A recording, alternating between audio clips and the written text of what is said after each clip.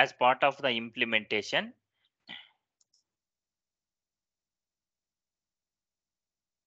before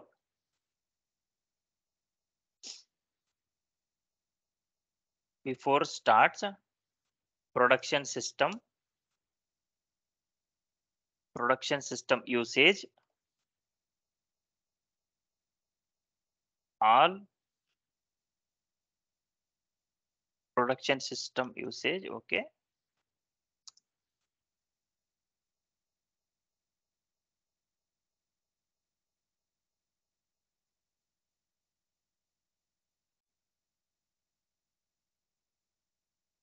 okay. Now as part of the implementation project, now what we are doing, we are implementing the business, we are implementing SAP for Adani Group. For example, what we are discussing from the beginning. Now we reached, okay, we have done the configuration, and business is performing a testing. Okay, as part of the testing, okay, you have prepared so many documents, that is fine. But before, let's say the time has come, okay, now let's say for example from 1st of August onwards, the business would like to start the, okay, production system usage. Okay, at that point of time, what we need to do, okay, we need to bring their existing system all master data, and as well as line items data and trial balance information into the SAP system. Okay, as part of the implementation. Okay, what is the process? Means first, which data we need to bring into the system. Remember, anyhow, company code or the configuration related information, anyhow we are going to make it ready.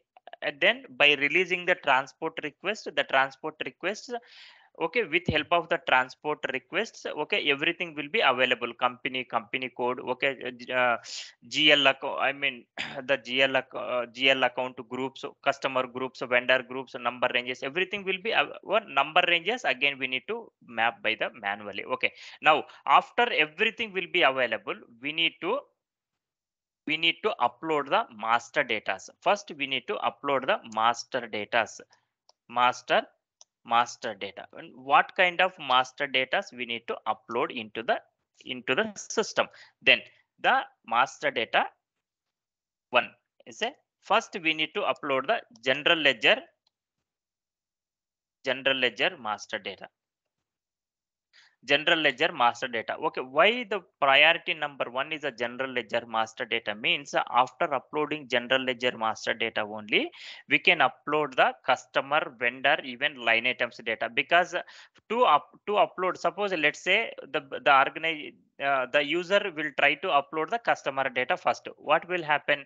Okay, without uploading the GL master data, in the GL accounts only, okay, we have created the reconciliation accounts for that customer. Which reconciliation account is for normal postings, which reconciliation account is for special for advanced postings. Then without knowing all that information, again, okay, then even the user can able to upload customers first before the general ledger.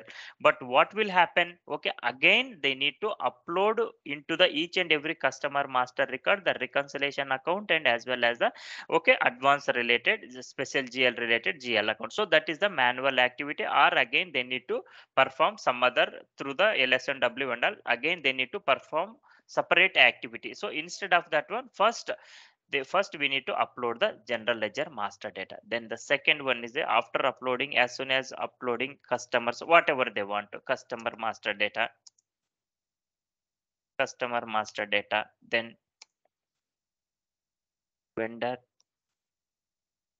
master data. Then the next one is a asset master data,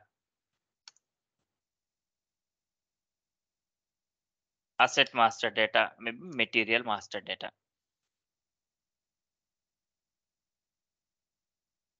Okay, if we have in controlling, cost center data, okay, profit center data, cost element data, okay, internal orders relevant data, and also bank master data. Here also in FI, if we talk about, okay,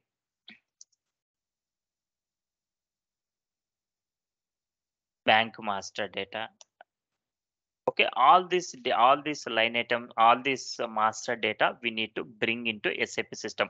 Once the master data, once whatever the required master data, okay, once all the master data will be available into the system, then we need to bring into the next activity is the line items upload.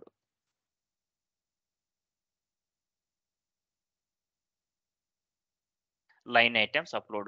What is the line items? Okay, now the line items data, when we are going to upload the line items, now I have the okay bank balance. Now I have the 1 lakh rupees in my bank account, or else for example I have to receive payment from the customer. Let's say for example total is a 10 lakhs rupees it is there.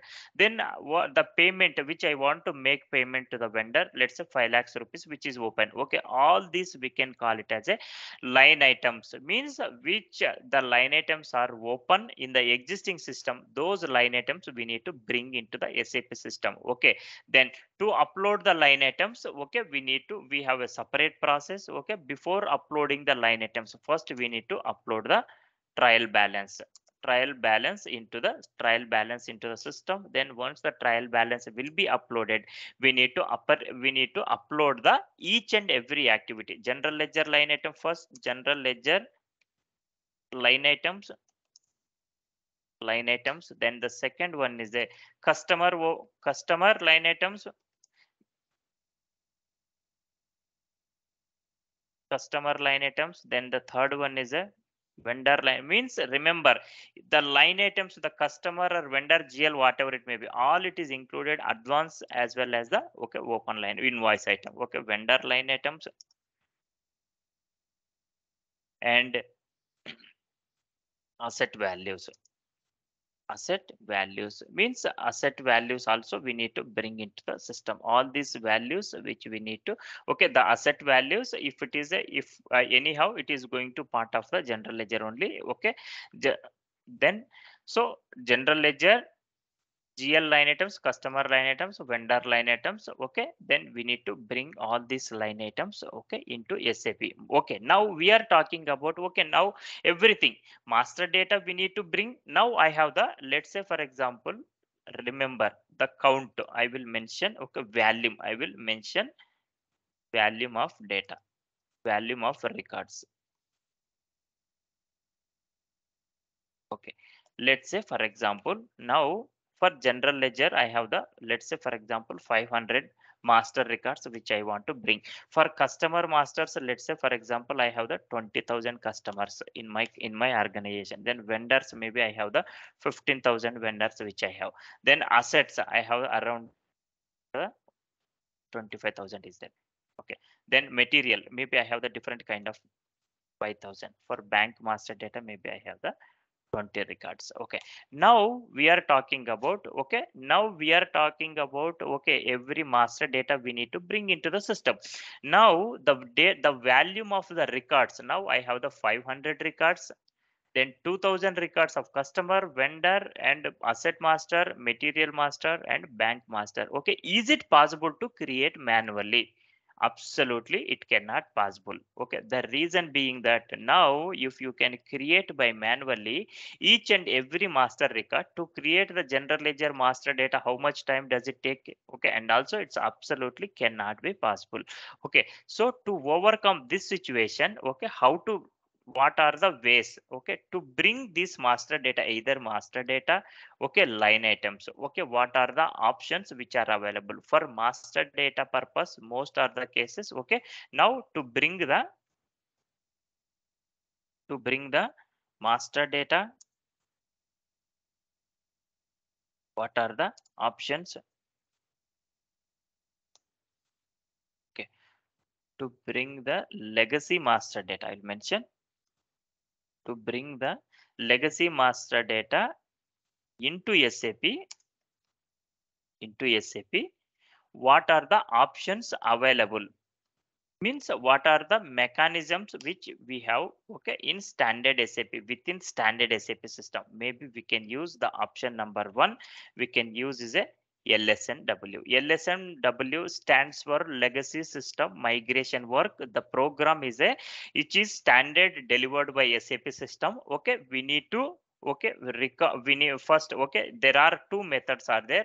Recording method, most are the cases which we can use for which we can follow the recording method. LSMW.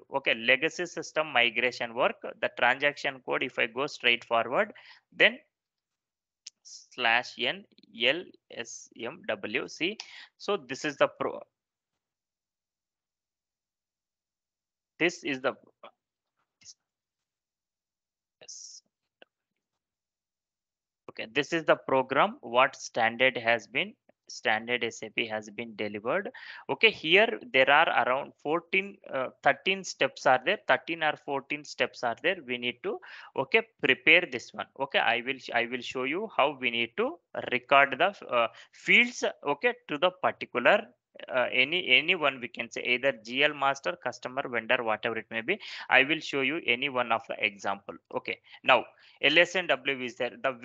One way is there, LSMW, legacy system migration work. The second one is a MDGS is there. MDGS is the one of the tool. Now it is in whoever implementing the S4 HANA, even it is there the functionality, even ECC6 also. Nowadays every client is adopting the MDGS. MDGS is a master data governance. Is a separate tool where we can bring the data by using MDGS functionality. MDGS is a to create the master and every master data and everything. The separate team will be there. MDGS master data governance. Separate team is there to bring the master data. We need to either we can use LSMW or MDGS functionality. Now to bring the line items into the system, remember to bring the legacy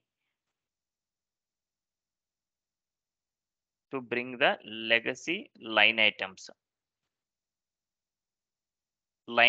data into SAP. Remember, we need to bring the line items. Now we have discussed about this thing. Now we are clear about this one. Now how to bring these line items data into SAP.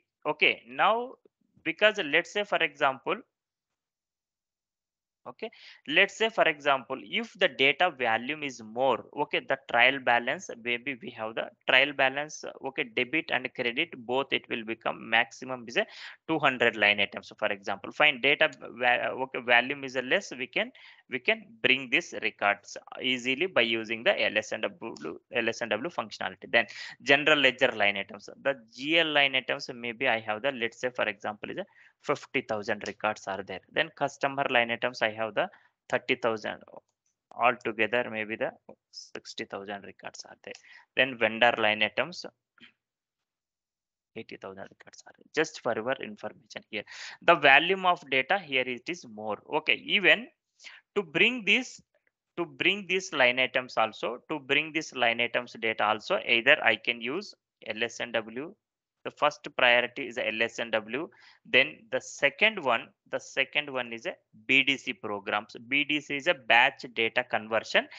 These programs which we need to develop, which we need to sit with the technical team. The customization program according to the client requirement. We need to develop this program, batch data conversions. Now BDC programs are the one more mechanism is there, IDOCs. These are the ways are available to bring the data from the legacy system to SAP systems.